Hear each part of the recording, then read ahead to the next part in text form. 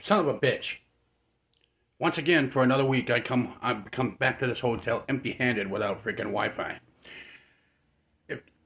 I'm going to be very brief here because I'm going to do a detailed video later on this, but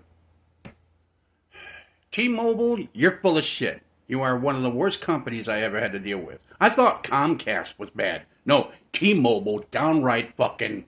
They don't suck, they swallow. And they burp it up. They burp it, they burp up the darn... They burp up whatever the fuck it is they're goddamn swallowing. And I'll be back later tonight. I gotta get my ass ready to go to work, but I'll be back later tonight with a more detailed video about what's going on. It is goddamn ridiculous of what's happened to me the last goddamn week. I can't even get... I've been trying to get wireless back, a wireless hotspot for the last week and a half, 2 weeks. I got the stretch marks behind my ears from T-Mobile trying to put their damn schlong in my throat, make me deep throat it.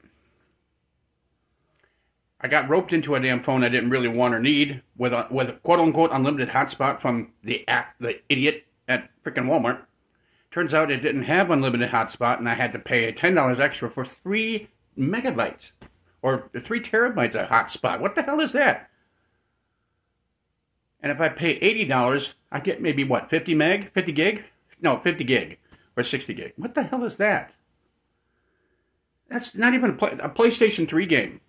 What the fuck is that? Why are these companies offering drinking straws and calling it broadband? And calling it home internet? And calling it freaking internet? Calling it blazing fast? Some of these companies need to be investigated and shut down. Anyway, like I said, I'll be back later tonight after work, and I'll get a more detailed video.